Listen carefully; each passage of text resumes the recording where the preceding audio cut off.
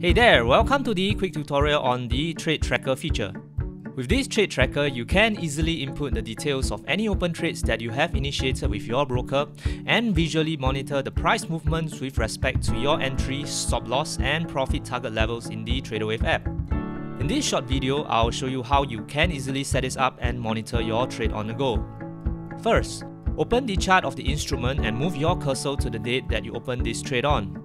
Activate the shortcut menu and select the Trade Tracker icon to open the settings window.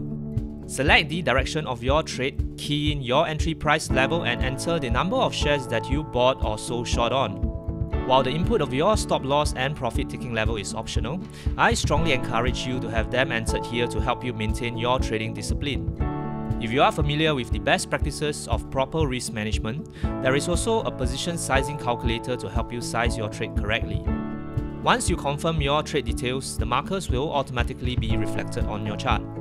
To see the risk-reward ratio of your trade based on your planned parameters, or to make any adjustments to them, simply click on any of the markers and make the adjustments accordingly. If you made a mistake with the date of your entry, you can simply drag the trade entry icon to the correct date.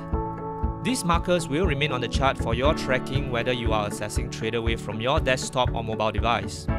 Once our technical alert feature is introduced in time to come, you can even set alerts on these markers so that you can be notified when the price hits any of your stop loss or profit taking level. That's it. I hope this Trade Tracker feature can further streamline your trading workflow and help you become a more efficient and effective trader. Thanks for watching.